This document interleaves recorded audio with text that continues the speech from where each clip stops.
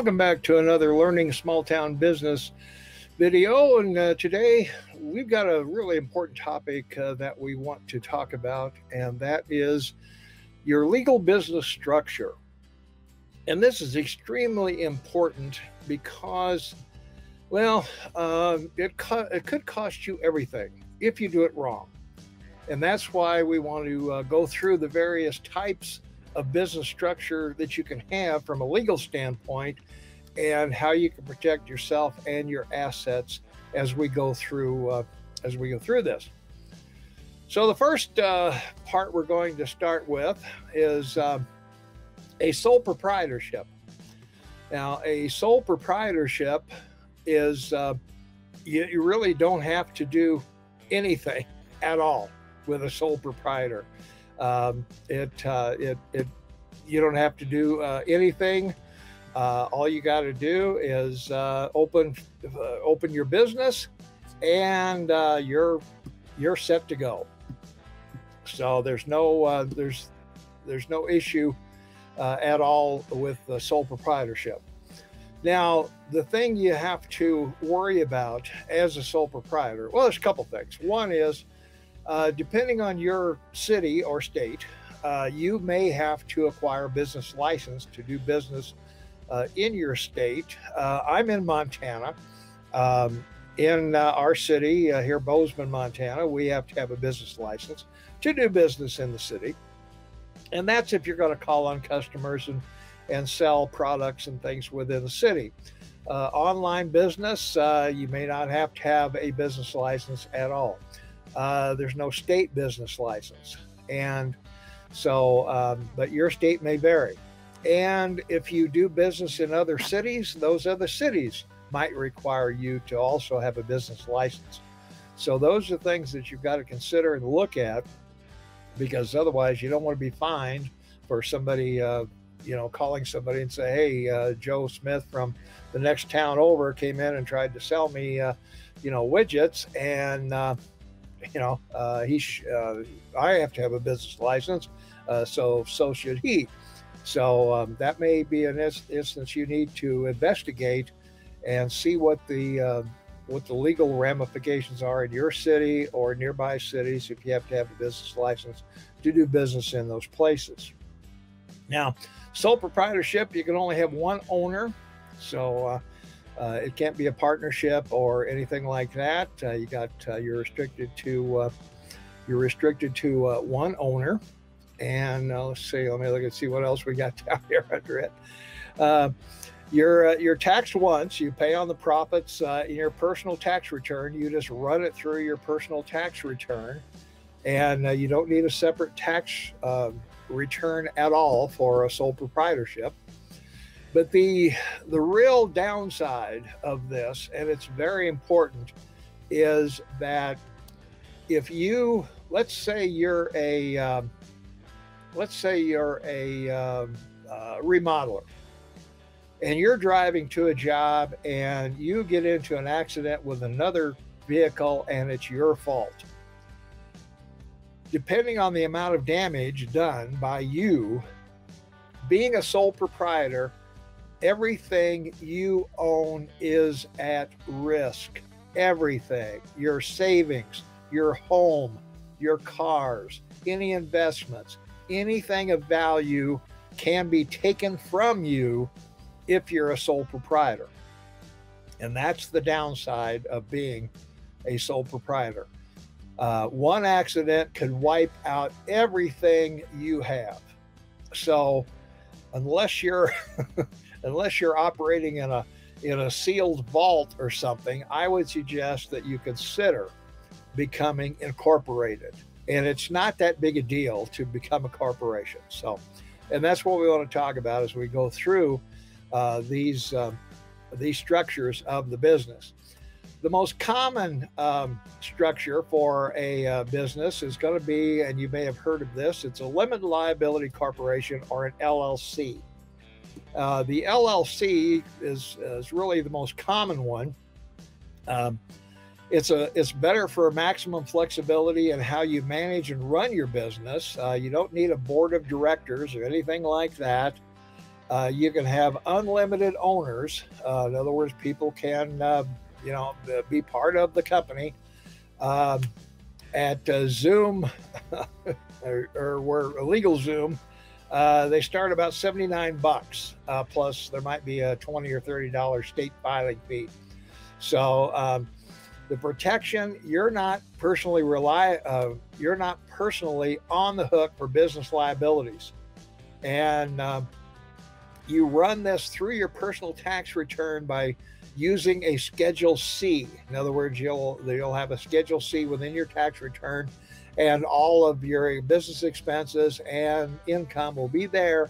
And you may have a profit, you may have a loss, whatever it is, but there are some great advantages to being an LLC.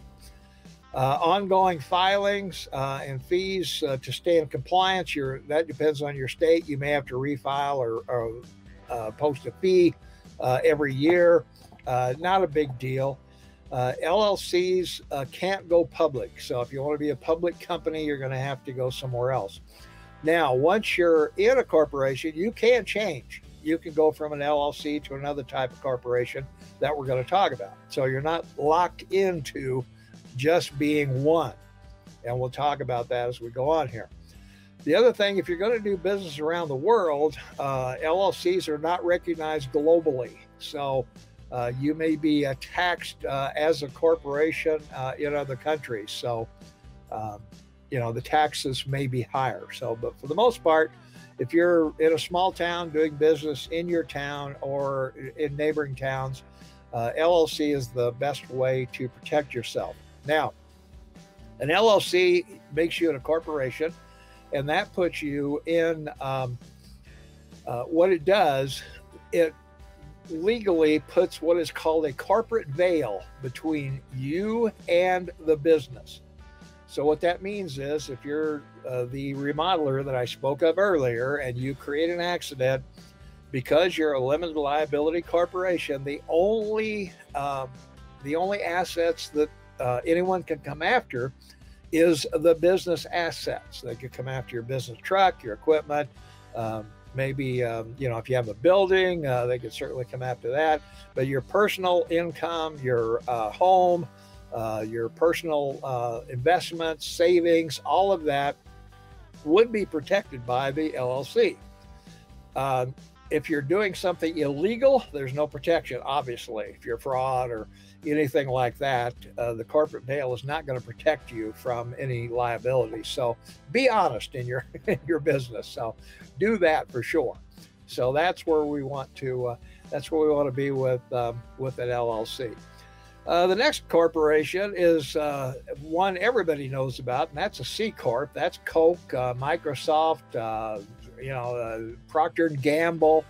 All of the major brands are C-Corp, and the reason is they go public and they sell shares on the stock exchanges.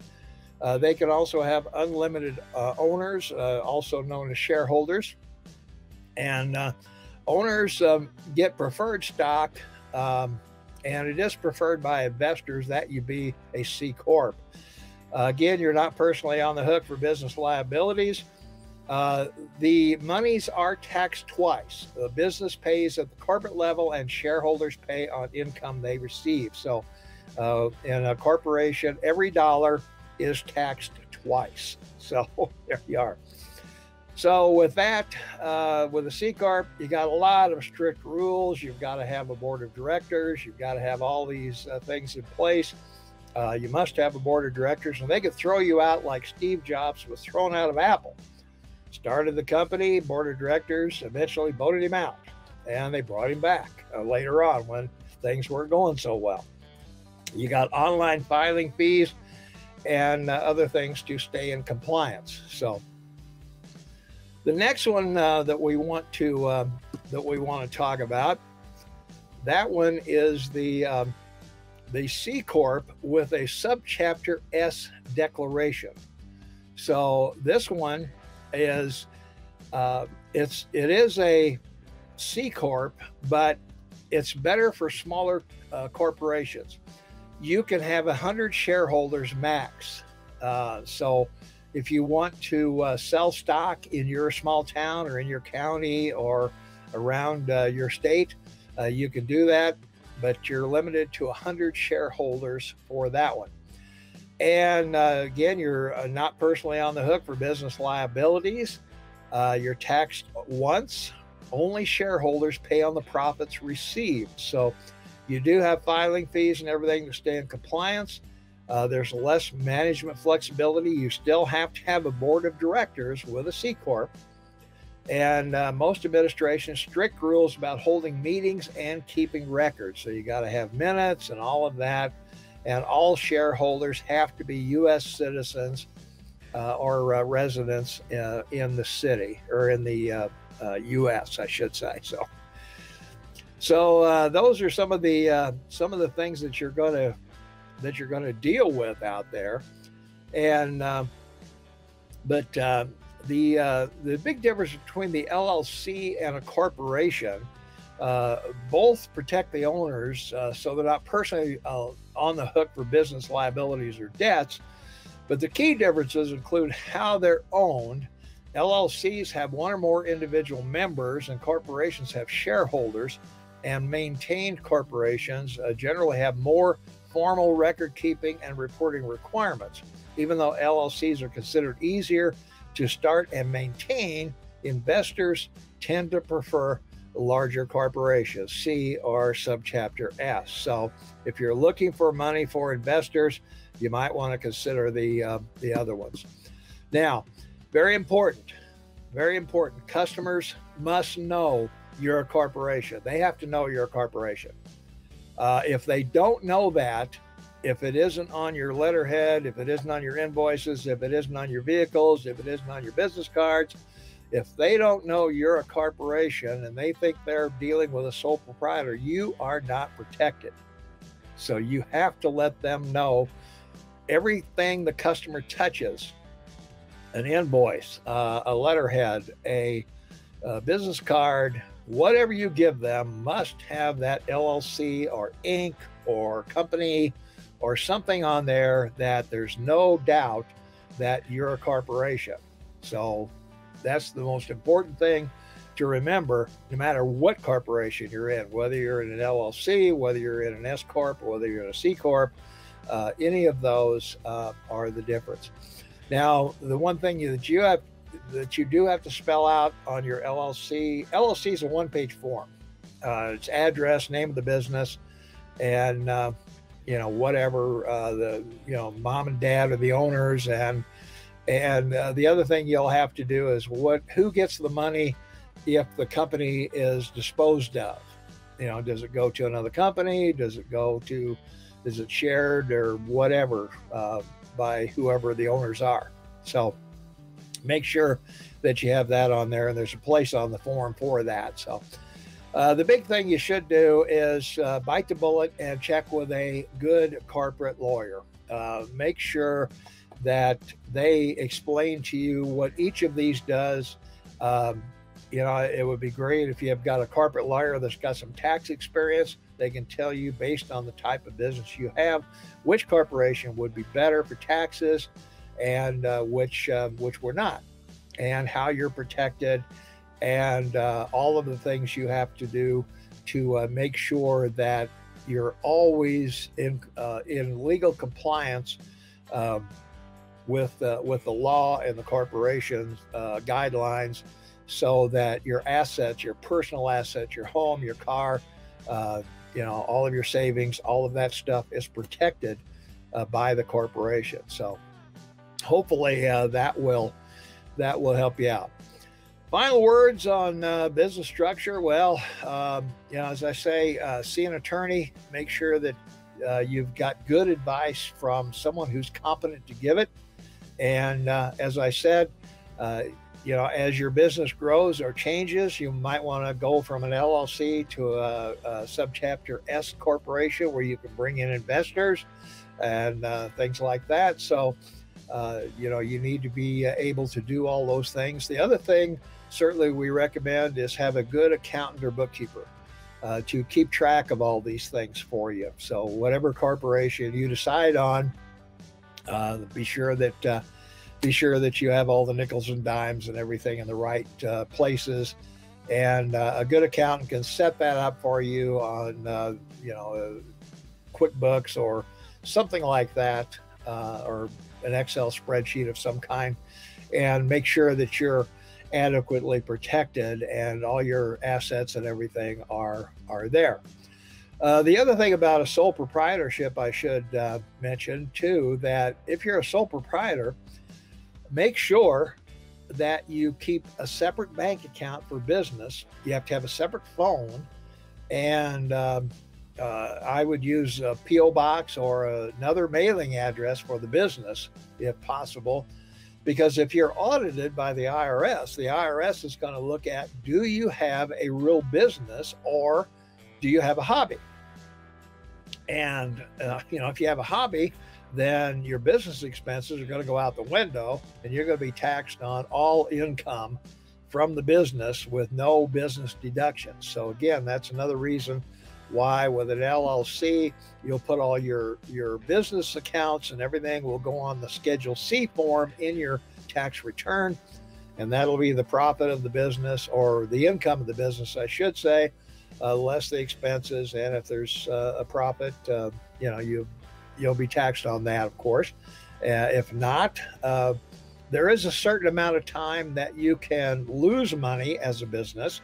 In many cases, businesses lose in the first few months they're open, or in some cases, the first few years. I think Amazon went 10 years before they showed a profit. So check with your accountant and your attorney, and how long can you lose money before the IRS is going to say, hey, you know what, this isn't a legitimate business. You're just blowing money for your hobby and calling it a business. So again, be very careful who you talk to, and make sure that they're qualified to advise you. So that's going to wrap it up for today. If you missed any of the previous, well, I'll get it in a minute. If you missed any of the how to create a small town business plan, they're all in the description below. Plus, there's I've created a playlist with all of them on that, so they will all be over there. So by all means, check that out. And if these have helped you, well, geez, why not bite the bullet and just hit that subscribe button. I mean, it won't kill you. It's down in the corner there, so hit the subscribe button and click the notification bell. You'll be notified whenever we have another one of these podcasts, and we have them every week, so be prepared for that. And we hope this has been helpful to you, and if it is, please leave a comment below, like us, and let us know how the information has been helpful to you.